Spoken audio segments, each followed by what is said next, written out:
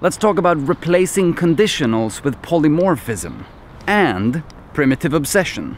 Or expressed in a different way, the limits of replacing conditionals with polymorphism. In other words, as far as I understand it, it seems that it's not always possible to replace conditionals with polymorphism.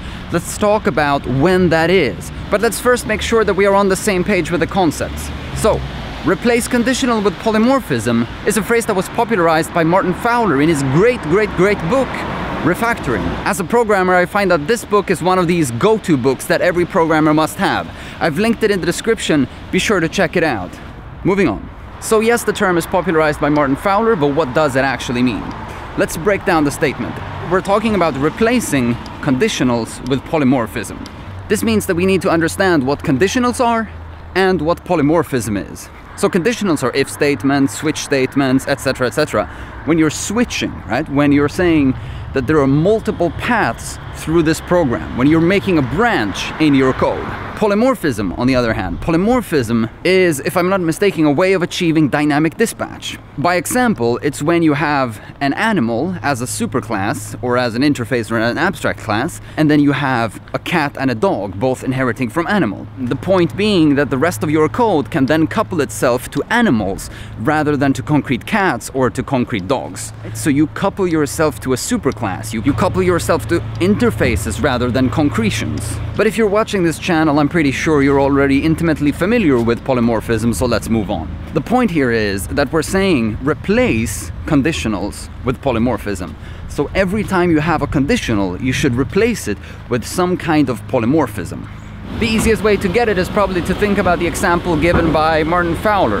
I've linked that in the description. But essentially, the part where he replaces conditionals with a polymorphism is that he has some kind of movie database system and he gives genres to movies. So he puts enums in the movie class. So he has a class that represents a movie, and a field in the movie class is the category of the movie or the genre of the movie. And instead of having some kind of class, he simply uses an enum or an integer or something like this. I can't remember, but essentially some kind of primitive or primitive-like thing that represents the category that that movie belongs to. Actually, when I think about it, it's actually not genres, but it's something like genres. But whatever. Essentially, the point is that he starts out with this as a field and then move towards instead making multiple types of movies where the movie type represents what kind of genre it is. Again, I'm saying it incorrectly about saying that it's genre. It's not actually genre, but I think you get the gist of it. The reason we're saying replace conditionals with polymorphism is that when we are now grabbing out something or calculating something that depends on what type, what genre a movie is, instead of switching, instead of reading this enum or integer or whatever it was, reading this primitive and then making a decision based on that primitive, we can simply dispatch into the class, and then because of polymorphism, depending on which actual concrete type it is of, you can calculate different things. I'm probably making it overly complicated when I talk about it like this. If you just think about it, it's actually super trivial. If you have dog and cat and animal, and if cats and dogs override the speak method from animal, then if you're passing around instances of cats and dogs, mixing them, but refer to them as animals in your code, then as soon as you call speak, you will call the method on the cat if it's a cat, and you will call the method on a dog if it's a dog.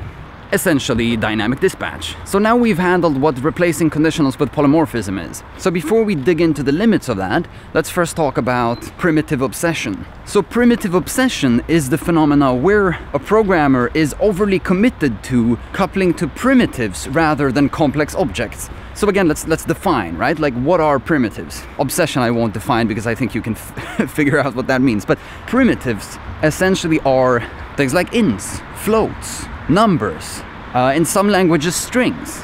But so what does primitive obsession mean? So primitive obsession means that a program is overly obsessed with passing around primitives rather than passing around objects defined by the programmer. So instead of passing around said animal, for example, and then calling speak on that instance, for example, I may be first extracting the string of what the animal says and then pass around that string. So in some oversimplified sense, it's a way of extracting data out of objects, extracting the primitive data out of objects, and then passing around that instead of passing around our complex objects. We'll talk more in depth about this phenomena some other time because it's super interesting and there are some nuances, and one could ask why this perhaps isn't a good thing because primitives should probably have less dependencies, but it's not as obvious as one might think. Let's talk about this some other time. But essentially, here's where I want to end up. Primitive obsession may seem like a good thing at first, but when you start to think about replacing conditionals with polymorphism, you'll realize that you can't replace conditional with polymorphism if you have primitives. You can't use polymorphism if you have primitives. So essentially what you're doing is that you're forcing yourself into a place where you have to switch, where you have to use switches, where you have to use if statements, where you have to use conditionals in order to handle the branching of the program. Instead of, if you had objects, you could use polymorphism, which in many ways is a much more sane way or safe way to handle switching, to handle conditionals in your program, or rather to handle branching in your program. So what I find super interesting about this is that after having been a fan of replacing conditionals with polymorphism for a while, I started to think that actually maybe we don't even need conditionals at all, because we can always replace conditionals with polymorphism.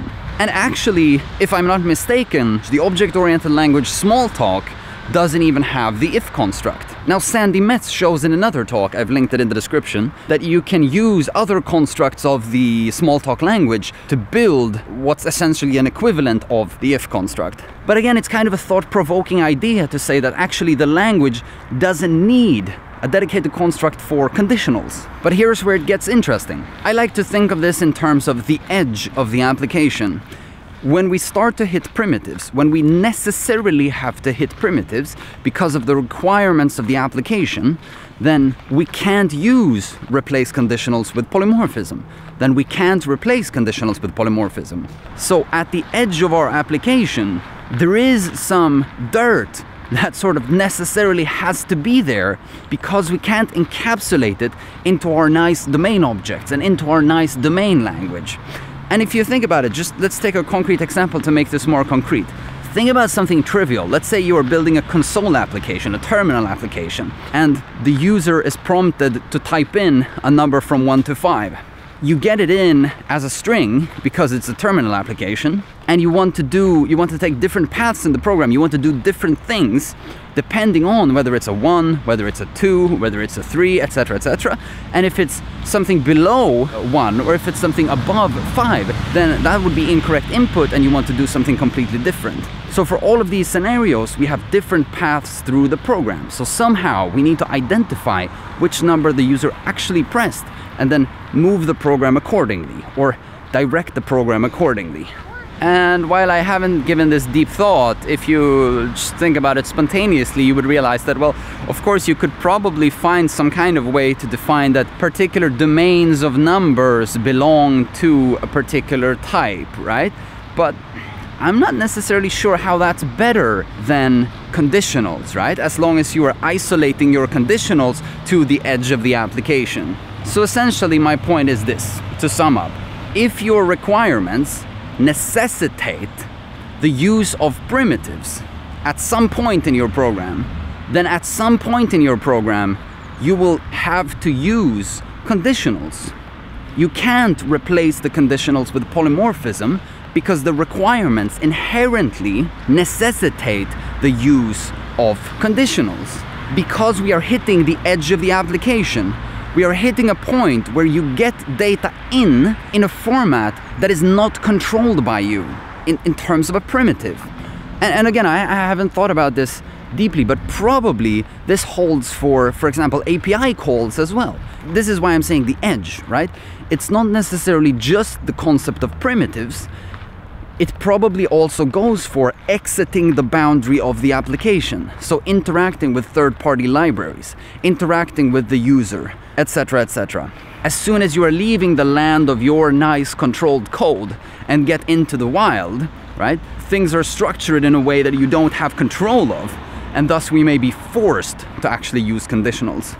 But as long as we're in the boundary of our own application, I see no reason why we should ever have to use a conditional. I mean, the conditional will have to stem from primitive obsession. Finally, before I go, let me just formulate this as a design tip. The way I'm thinking about this is then that if you understand that a particular requirement necessitates the use of a conditional, then you should isolate that conditional in one place, and you should push it as far as possible out to the edge of your application. You should not spread out this conditional throughout, scatter out your conditional throughout your application, and you should not let it sink in deeply into the core of your application, but rather you should push it out to the boundary, right? You wrap it in some kind of wrapper that's wrapping some kind of wrapper, etc., etc. Like, you make sense of the conditional within your own domain language. So to me, this kind of sounds like a way to handle necessary dirt. There's something problematic you need to handle, so you wrap it in something that's nicer and hide it. So you would treat the conditional as a disease, right? You're isolating it into a particular place of your application, pushing it as far out so that it's not something that you use often, instead of letting it spread out through your application, because as Sandi Metz says, conditionals tend to breed. Thanks for watching, remember to subscribe, and I'll see you in the next one.